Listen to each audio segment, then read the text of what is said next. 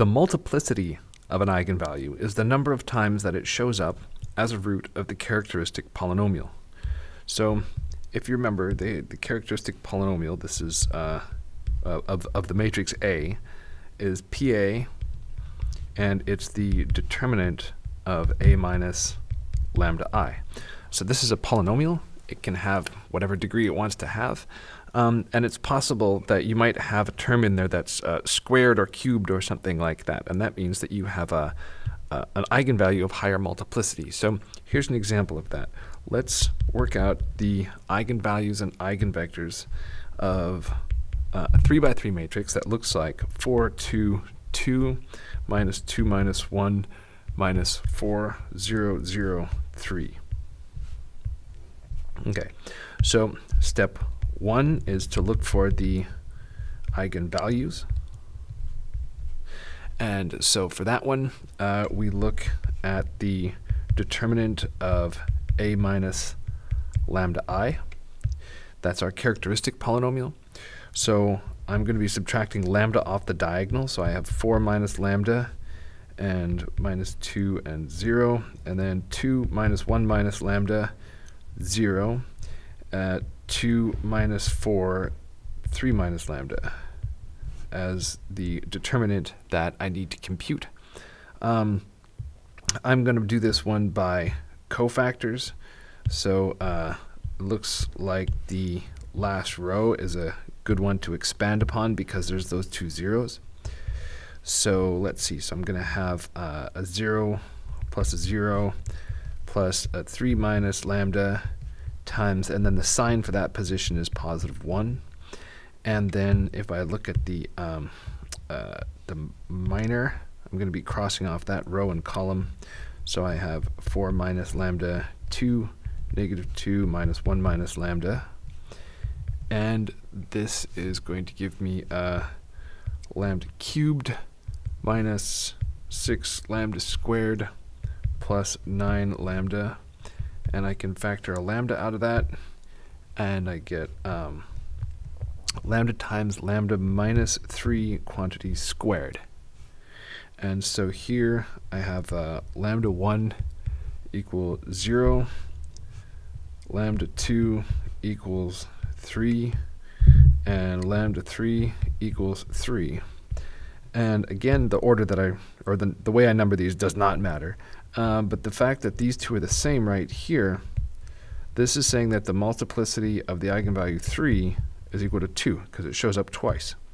Okay, so that can determine sort of what happens next with the eigenvectors. So let's look at that part next. Eigenvectors. Let's get the first one out of the way. So lambda 1 equal to 0. So in this case, we're going to be row reducing or trying to find a basis for the null space of A minus 0I, which is actually just the original matrix A itself. So I've got 4, 2, 2, minus 2, minus 1, minus 4, 0, 0, 3. And I row reduce that sucker, and I will spare you the details. But after a couple steps, I ended up with 2, 1, 0, 0, 0, 1, 0, 0, 0. Now this is not reduced row echelon form, but it is simple enough, it's close enough to it, because I'm only off by dividing that first row by half.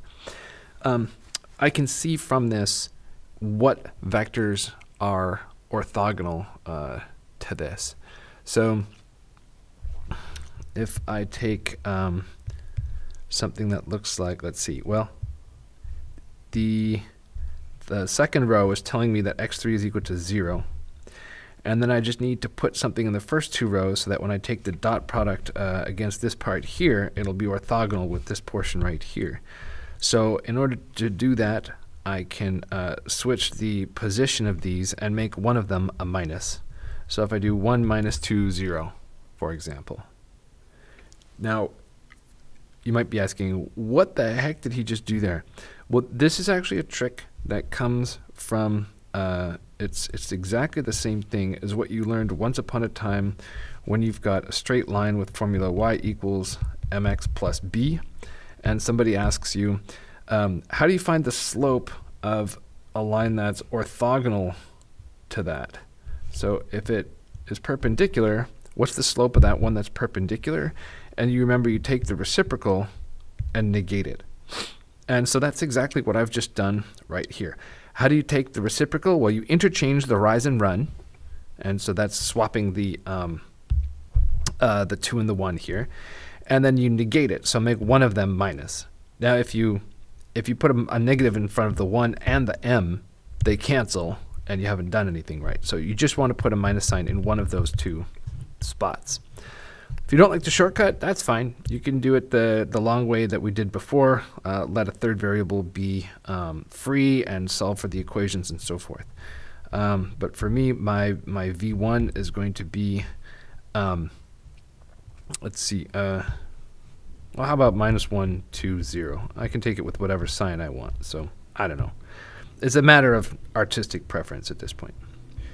Let's take a look at lambda 2, also lambda 3, both of which are equal to 3. So now I'm looking at row reducing a minus 3i. And so now I need to subtract 3 off the diagonal. So I have 1, 2, 2. Minus 2, minus 4, minus 4, 0, 0, 0. And with just one row operation, I have 1, 2, 2, 0, 0, 0, 0, 0, 0. And so now, because this one has multiplicity 2, it's possible to have 2 rows of zeros here.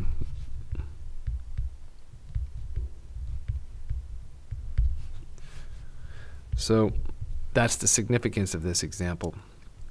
And working out the solution from this equation right here, which says x1 plus 2x2 plus 2x3 equals 0, by letting x2 be free and x3 be free, I get to something that looks like minus 2s minus 2t st, which I can pull apart into s times the vector minus 2, 1, 0, and t times the vector minus 2, 0, 1. So then that tells me that I get 2 vectors. I'll take v2 to be minus 2, 1, 0, and I'll take v3 to be minus 2, 0, 1. And so I see that the eigenspace for 3, E3, this is actually going to be a plane because it is the span of 2 linearly independent vectors.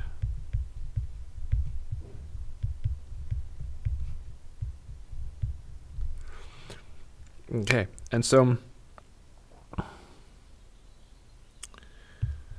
now we have found all of our eigenvalues and eigenvectors. Then, so you might naturally be asking yourself the question, does the multiplicity of lambda being 2, like in this example,